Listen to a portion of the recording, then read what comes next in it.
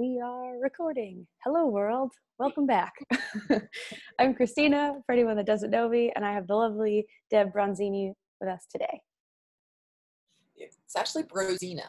Brozina. That's yeah. It's a Slovak name, actually. I'm half Estonian, half Slovak, so everybody thinks I'm Italian, and I'm like, I'm fine. I'll eat that. That's funny. My family's very Italian, so in my head, I was like, of course it's. Of course, yeah. And usually I get the fish, and to the point where I'm like, why didn't I just change my name to the fish? But, Brozina. That's usually what I get. I'm like, yeah, cool. Works for me. I answer to anything. Just don't call me late for dinner.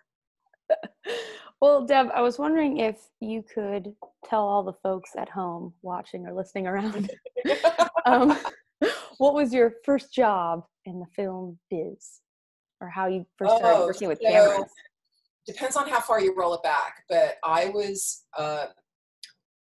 in business school, and a friend of mine asked me to take a class for fun, and I fell in love with film in the class, and I started TAing for that professor, and I knew I wanted to go in the film business, and so I TA'd for him all through business school. I was going part-time. I have workaholism. Hi, I'm Deb. I'm a workaholic. And I was doing the TA job on top of being a part-time student and working full-time. So that tells you, motivation level. So I was working for him, and, all the directors who were passing through, it was a film review class, and I heard, no, just tell everybody you want to get into this gig. And I did, and my first job was as a PA, because a guy I know who's on the board of the radio station I worked on in college, his nursery school best friend was an executive producer at a commercial house. Watch that bouncing ball go by. And she recommended me to the director, and I went on for a day to really just be a PA and do nothing but manage the lunches and the coffees, and which I apparently did well, and they invited me back. And I eventually became an office PA and realized and started up the route of production coordinating, and realized that was too close to what my old job was, and I didn't like that. I was happiest next to camera. And I knew only the best were union.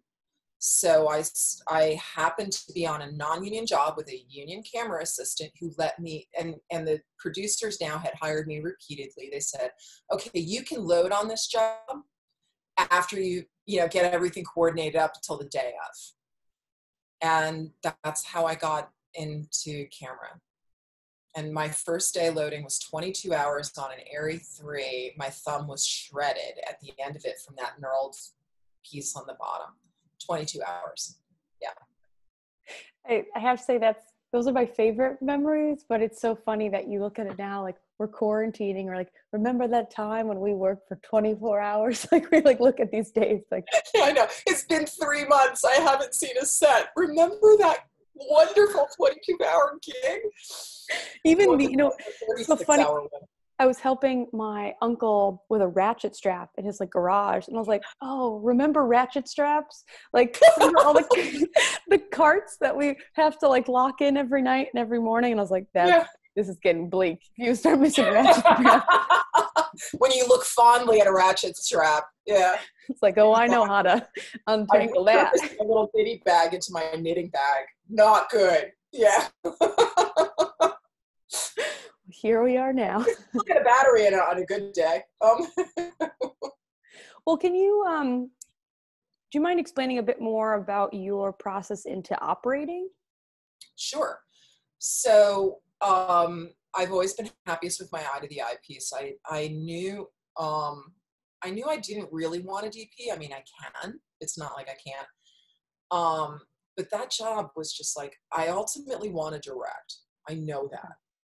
So to me, that's the job that you walk into with no definable path. What's the path to that? How do you grow up? There are other ways of growing up on set, and all of them give you ways of thinking of the project.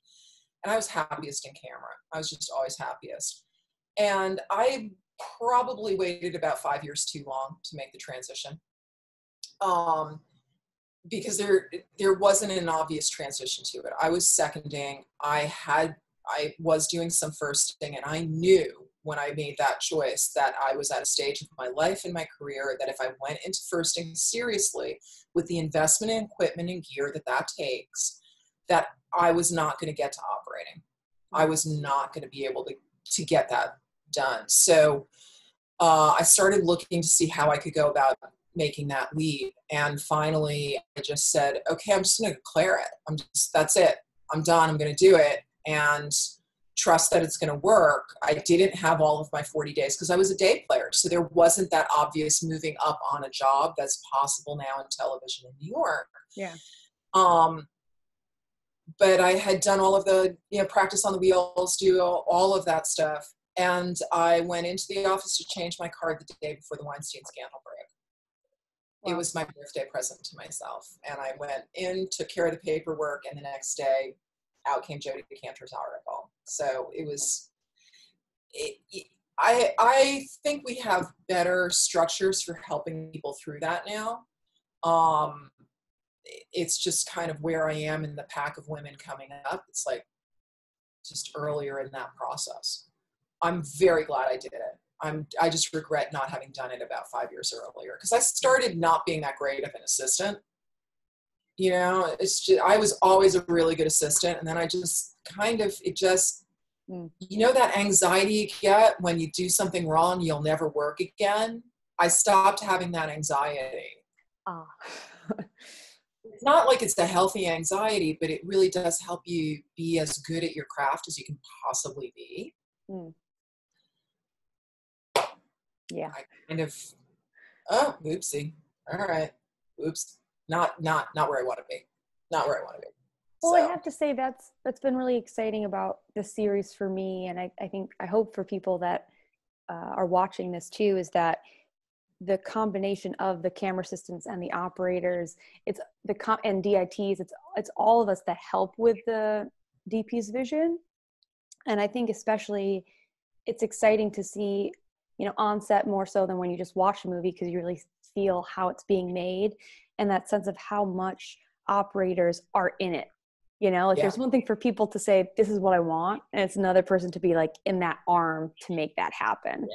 So I was wondering, it's a completely different job. And everybody told me that there's that in your bones understanding of how completely different it is, that now October will be 3 years since I changed the card. I'm just doing the math in my head. Yeah, Congrats. 3 years since I changed the card. And, there are all these little mental shifts that happen along the way. But there is this incredible, I just disappear. I go into the lens and I'm watching these actors perform, and I get to see the movie a nanosecond before, or the TV show, whatever it is.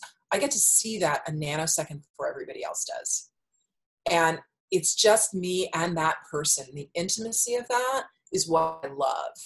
And it's what I had started to really miss of being an assistant. I'd sort of gotten lost in a lot of the mechanics of it, the rush of it. I wasn't able to pause and really enjoy what was going on so magically in front of me. And there were so many times earlier in my career when I was like really, at the beginning of it, and it was just magic. So the magic's back for me. And to be able to say, if I move this, a little bit there, what am I saying? If I move it this way, what am I saying? The intentionality of that, I really love.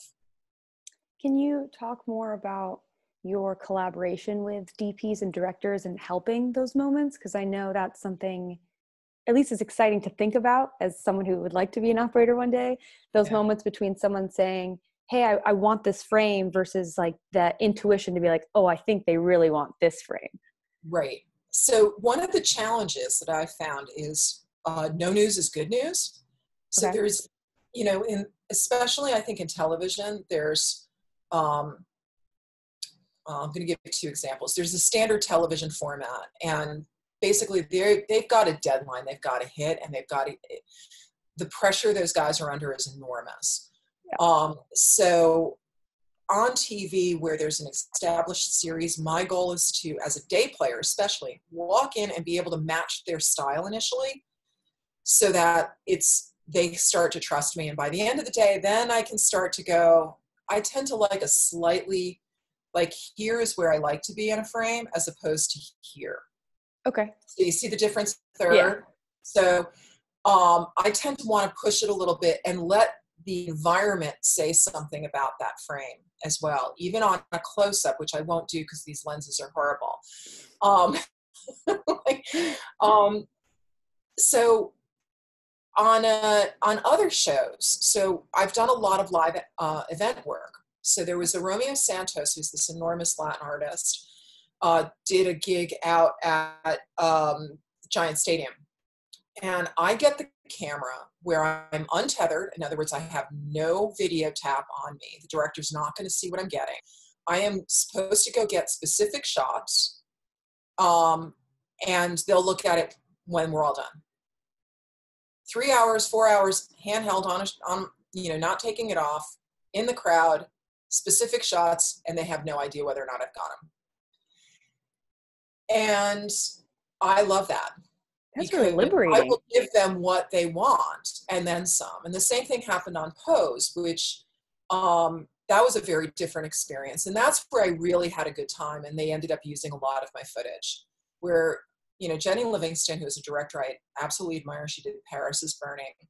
I knew from that movie, which I watched the night before, to refresh it, I had seen it, back in the day. Yeah.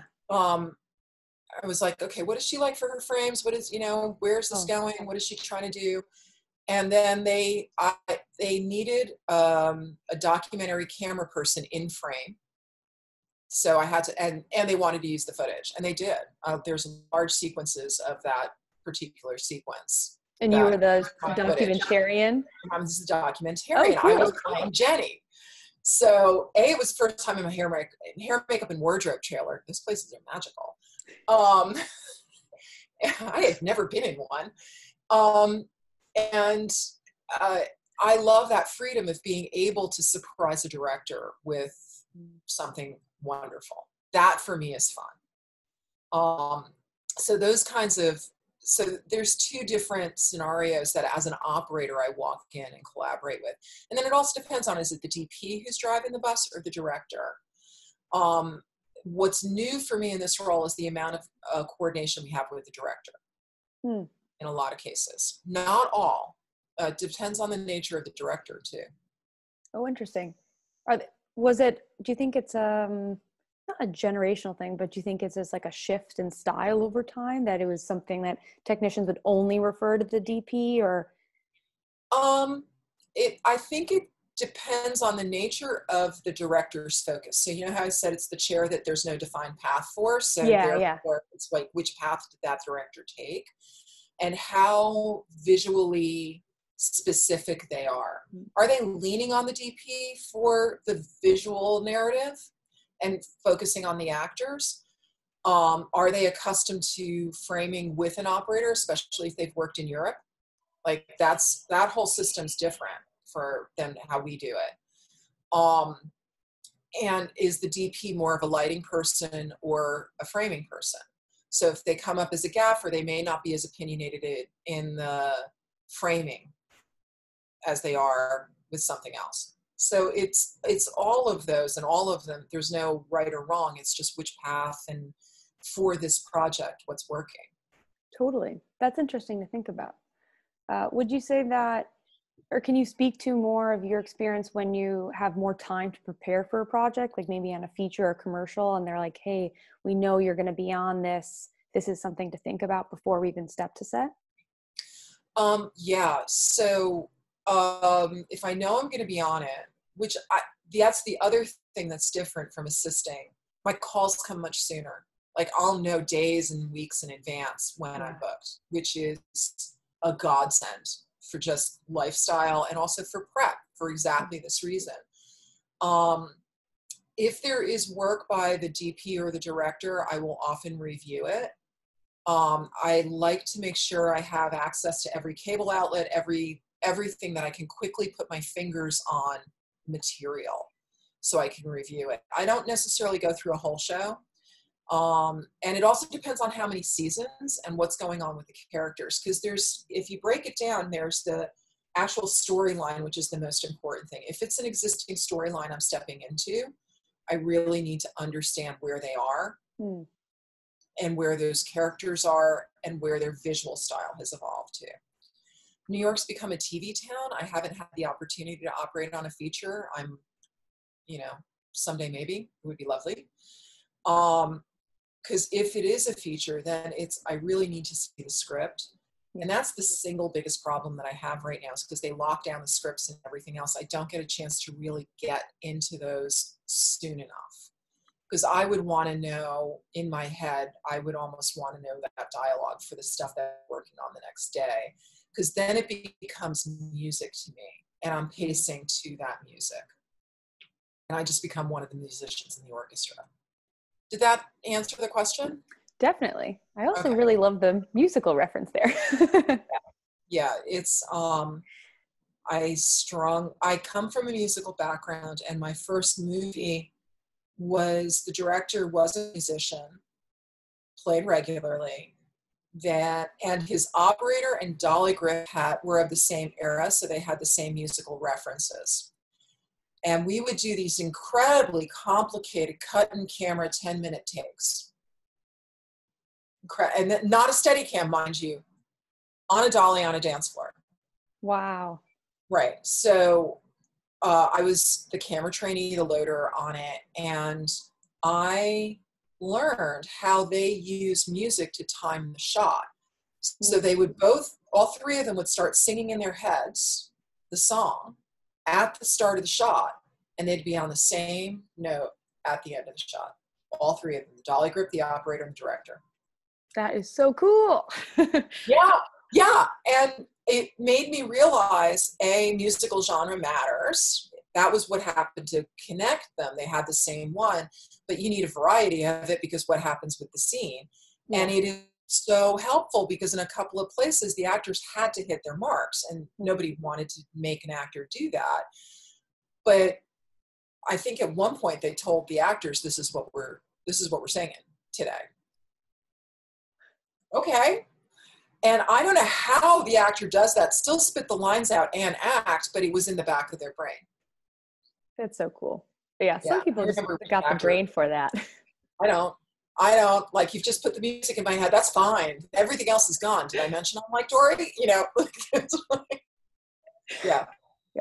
So. Well, I'm curious because now that I've done the series a bit, I've been very curious about how people are I hate this phrase, but in their normal life pre-COVID, how they stayed sane versus how we're staying sane now. So I was wondering if you could talk a bit about maybe how much you even watch movies or television when you're working versus maybe how much movies or television you're watching now. So when I'm working, as you know, the hours are hideous. The only thing I care about is getting sleep and properly fed. That's pretty much it. On Maslow's hierarchy of needs, things really step down really quickly. Am I warm enough or cold or cool enough? Am I sleeping? Am I fed? Have I gotten a glass of water in the last 24 hours? Yeah. So I do find there is this hour before I go to bed, preferably not too late, that I do want to just be passively consuming something. So even when I'm working, it might be, it also depends on the state of our world. I might flip the TV on for a half an hour, but I usually, barely. Yeah. And on the weekends, then I do really want something. I want to be put in a story that isn't the story I'm working on. I don't tend to watch as much by a long shot, unless I'm in prep or wrap. And now it's, I was laughing at myself last night. Yesterday happened to be a very long phone day with a bunch of people, and, what are we doing about X, blah, blah, blah. We all invented these projects for ourselves. And I was on the phone with a friend of mine who I was supposed to have been leaving for Amsterdam with this weekend. And we're obviously not going anywhere. Oh well. And I'm like, I really want to dive into Disclosure on Netflix, and I want to dive into these other new ones. And I'm like, but I can't handle anything new. I'm going to watch the 4th season of Last Kingdom again. Or I'm likely to tackle either all of South Park or all of Golden Girls at some point soon. Oh, Golden Girls is a classic. It's a classic. It's a classic. And there was a tweet that went by that reminded me of it, of like, well, Golden Girls ran for 7 seasons and the Confederacy ran for 5. Why don't we have statues of Blanche everywhere? And I was like, I have to watch Golden Girls. Perfect. So right now, because of COVID, there's, I want long movies. I really want to go watch Miyake for, all of that studio. I can never pronounce the last GIL, whatever. I can never pronounce it. I want to do like those, just get enveloped by it and disappear. I can't watch anything that's modern day. That I'm having a hard time. I can't be in this moment. I want to be in the past in some gorgeous costume drama, or deep in the future on another world where the rules are different. Present day stuff is very hard for me to do. Excuse me, I have a kitty who's demanding attention. Okay. Yeah, no, that's a good point. Yeah. So a British costume drama has saved the day more than once. I just redid. It does. I hate how it's so, like, I'm a sucker for drama pieces like that. I don't know what it is about. I really think that maybe it's a good way of putting it, that real sense of you're in another world, another story, Yeah. With relatively few real world consequences anymore. Like Downton Abbey's great. It's dresses and, tea. I'm good with that. They like sprinkle like a little bit of like social justice stuff, but not too much to make not too much. I'm in the middle. I just spent all day trying to support that. So let me, yeah, exactly. Would you say there are, beyond certain stories or worlds that you go to, are there certain cinematographers that you can always kind of go back to and be like, oh, I love their style, or the works that they happen to be a part of? Yeah. Obviously The Prince of Darkness, anything Gordon Willis shot is, I watched All the President's Men. This is why I can't really go back to it. That's far enough in the past, and I've watched it enough and know the material really well that I could watch it for other reasons. But the scenes in that newsroom still blow me away, and how they were framed, and that fact that they duplicated the entire newsroom. And just there's one tracking shot that I still am in awe of in that. There's I can't remember who this is shocking. Amadeus is a movie that I will go to. That's a classic. All of the time. And Ray I grew up with that. Oddly enough, my family made me watch that really young, and it's really stuck with me. Brilliant. To me, that movie is one of the most visually and auditorially gorgeous films ever made. Yeah. And I can go into that movie day or night. I absolutely admire Robert Elswit's work. And I've been meaning to go back to Ellen Kurz's Spotless Mind. I really want to go back to that, to look at that, because of how time travel how memory was captured. If you ever get the opportunity to see the documentary that she did that was nominated for an Oscar, she did it as a director. It was about Laos. And I haven't seen it. I should definitely see it. Oh my God, the most gorgeous, just gorgeous. Yeah. And absolutely perfectly captures the contrast of what was going on in the story to what the image was. And playing on that. Absolutely beautiful. I'm just looking to see if I wrote anything else down. Yeah, I think no, those are big ones. You know how the Local 600 has offered screenings in the past at, what is it, that Tribeca screening? Yeah, at the Film Center on Saturday mornings, the education. Yeah, there was one that I don't think it was Eternal Sunshine. It might have been Eternal Sunshine. I think it was like an anniversary screening, and Ellen was there, and some of her camera team was there. I think there was an AD that was there. That was one of those, like, that was one of the first times that I went to a panel that was so exciting. Like, it wasn't just like a Q&A with the director. It was really that behind the scenes and that feeling of how much they relied on each other. They appreciated each other. You know, those feelings of when you do a tier or independent production and it's so crafty or experimental, you know, and then like, you're like, oh, I survived that. But then years later, it becomes this like classic film. Yeah. Yeah. That was Girl Fight for me. Oh, yeah? Yeah. So I came in as a day player on Girl Fight, and it was like 110 degrees, and I'm not joking, in the area. It was really tough, and it was Patrick Cady and obviously Karen Kusama. And those two were so well prepared, and this was a tier job. They were doing a setup every 30 minutes, and you didn't feel rushed. Wow. Like, you just knew, we're going to do this, we're going to do X number of takes, and we're going to move on. And they had their list, and you just had this incredible, you were enveloped by a sense of people who knew what they were doing and what they wanted to achieve. So we were given such clear direction. Our jobs were so much easier, even in the middle of this hideous heat and tight situation and tight quarters. And, you know, the storyline was tough with an actor who at that time was new. So it taught me so much about pre-production and how the departments can work together. And then that women's meeting, I don't know if you were at that one, where we quote unquote brought the call sheets and never actually used the call sheets to go through, well, ask me anything. And we had all of these very basic questions that were like, but so what does your department do? And how is it split up? And like, so what do you need from us? And how can we help you? And I'll never forget that meeting.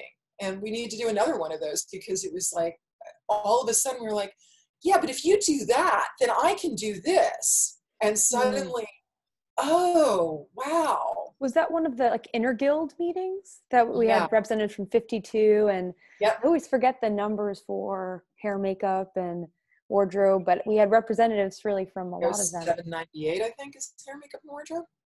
Yeah, I mean, that's honestly, those are the connections that I miss, because, you know, especially in the world of loading and camera utility and assisting, the more I work with other departments, the easier job mine is. You know, when I talk to all the grip electric guys and ask them about their staging, when I talk to the vanities, like, world, and I'm like, I'm sorry, this monitor's so small. Maybe you can use this one because the producers aren't really watching it. Like, all those connections, like, those make the job more fun, but also not just fun, but efficient. You know, and then you like know their names, and you can ask them questions, or you can ask for favors or do favors, vice versa. Really. Yeah, no, it's and makes that more like a human place, a place full of humans. I have really deeply come to appreciate hair, makeup, and wardrobe in the land of Zoom. It's like, can somebody do this before I get on camera? I'm not used to looking at myself. Like, no, there's a reason I'm behind the camera, people. What, you want makeup on me? You know, so yeah. And I think the other thing is, especially for me, I've always appreciated having, you know, people with 30, 40, you know, in some cases 50 years of experience ahead of me, because it's a direct connection to cinematic legacy. You know, so the first hair, I think it was hair, person that I worked with was like a year out from retirement. And I mean, she was like barely still moving around. She was ancient. But her knowledge was so incredible. She could duplicate anything. And she had actually worked on Marilyn Monroe. So here I am, this baby camera person, having this connection across cinematic history. The person who swore me into the union was Henry Jaworski. Henry Jaworski was Leni Riefenstahl's camera assistant. Wow. So, stop and place that in history. Wow. I'm pointing towards the closet where they are in. I have the Nazi transport papers my grandmother required to get my family out of Estonia. So that link right there that's kind of what we have access to. We get to see people and places that most mortals don't get to see. So it's kind of cool. It is really cool. I mean, I was really thinking the first time it really hit me in that sense of scope was when I worked on Ray Donovan. Some of the camera team was from LA, and they had their own blend of unique cinema experience. And one of the camera assistants worked on Jarhead, and some other productions, and it's just, it's one thing to have someone tell you like, this is how I clean. But no, when I was in the desert shooting this movie, this is why we cleaned it like this. Like I'm not just saying clean the sticks to clean the sticks. I'm saying sand can really, like whether it's Long Island sand or Afghanistan sand, you still need to clean your equipment. It sucks. Yeah. Sand and camera equipment don't get along. Yeah.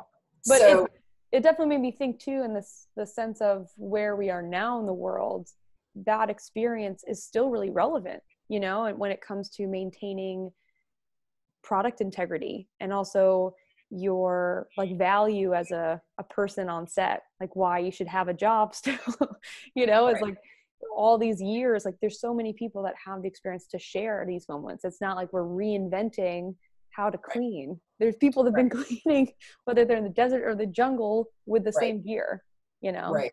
And our reality is we need more space amongst us, and we're going to need more people.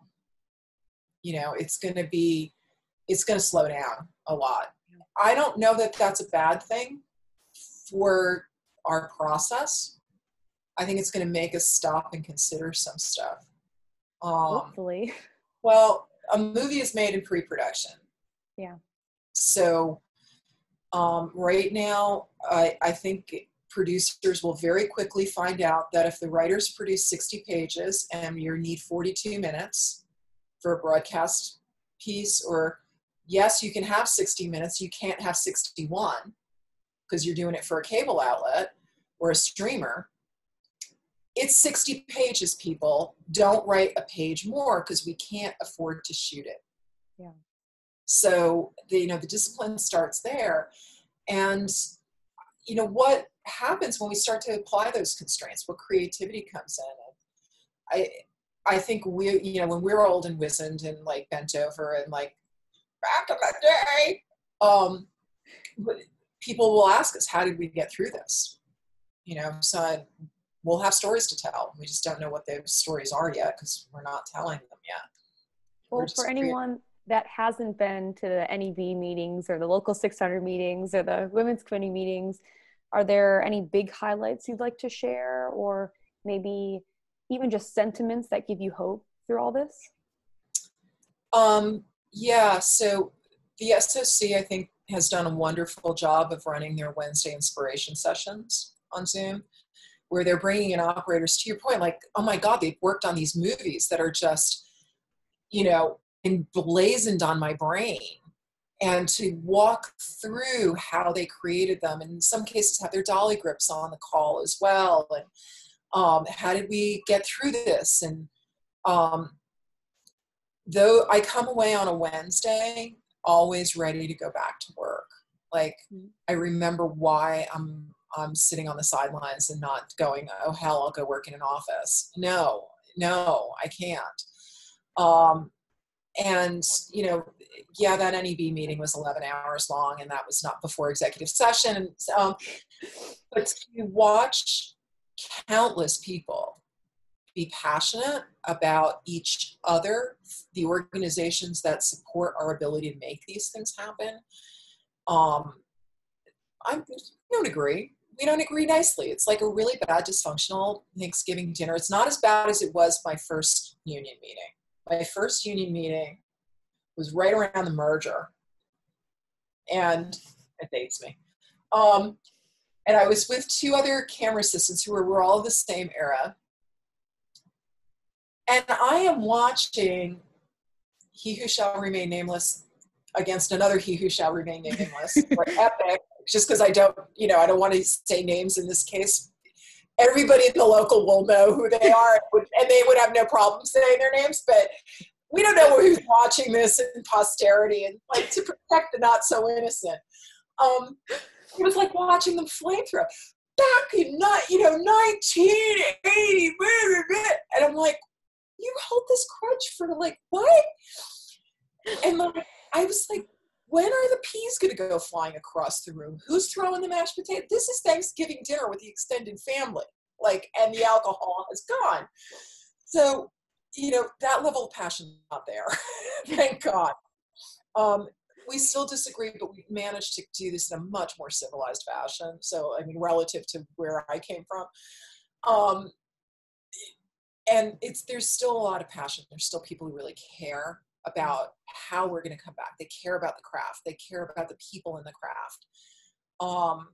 And, like I said to you when we were warming this up, I don't have a problem with the union and my money. Like, I might not agree with how they're spending it, but the process by which they make their decisions, you know what? Every nickel's looked at. It's okay. It's okay. It's good. So all of those meetings are just showing people are deeply committed to this, and they really care, and they're doing their best. I don't know how you get through this business without that. I've got other people in other businesses in my personal life. I don't know how they manage without that. How do they get up in the morning and face that stuff every day? Because it's got to be grinding. We have our own grind, but it's not because we don't care. Yeah, I definitely feel that sense of community and like the connection between passion and generosity and effort, that really, it does make the day, like when you're on a set and someone who doesn't normally pick up something, you can tell it's a long day, and they're like, can I push this cart for you? Can I carry this for you? That sense of like, you didn't have to do that, but you're like, actually, I'll take the help. Yeah. Those moments, like, you don't have to do that in other industries. And when you glimpse those, it just gives you hope. Like, that's why I keep doing this. That's why I want to keep going back to set. It's like when loaders offer me water or tea, that's not their job, or seconds do it. But it actually is what helps make my job happen. I might not be able to step away. And I mean, I will be next to a camera for hours at a clip without being able to step away. And that little, how I want my coffee? Oh, God bless you. Yeah. Because those little things make a difference. And I always did it. And I just did it. It didn't occur to me what it was like on the other side. And the same thing, it's like, no, I'm sorry. I can manage a case for you. Like, I'm not that big. Let me push the cart. It's not a big deal. If I've been hand holding all day, no, I am not pushing the cart. Sorry. Yeah. And that camaraderie, I think we may come out stronger after this. I think there's going to be a different kind of person who's going to survive on set. And anybody who's kind of in that competitive, I can only do it as a gesture. I don't even have words for it.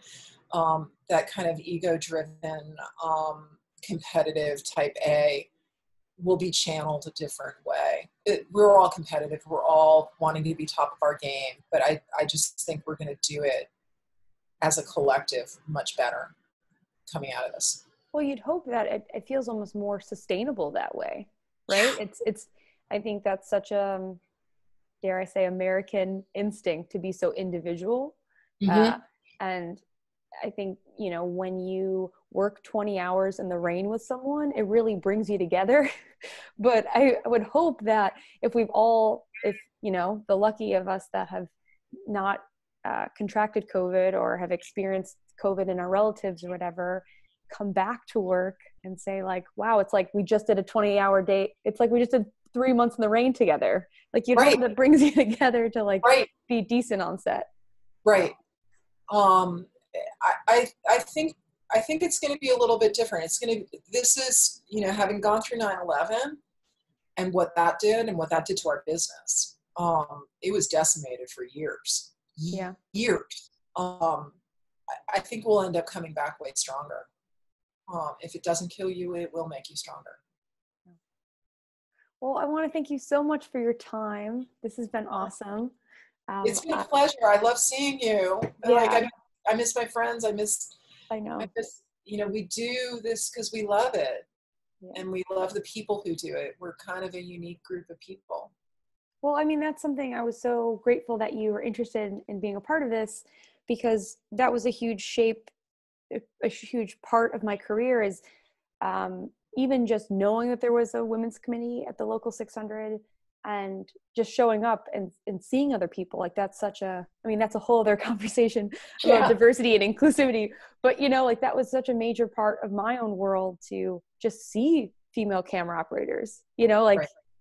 You know, you don't see, like, I didn't have that when I was coming up.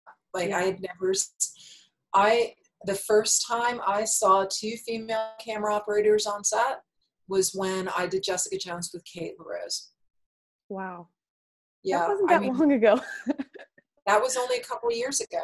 Yeah. So, you know, before me, the only female camera operator I had laid eyes on was Susan Starr. So, you know, I didn't have that image. So now seeing them and like, oh my God, wait a minute, we're on the same set. We're 50% of the population. Even if we're not 50% of a department, like, that should have happened. So it is really great to see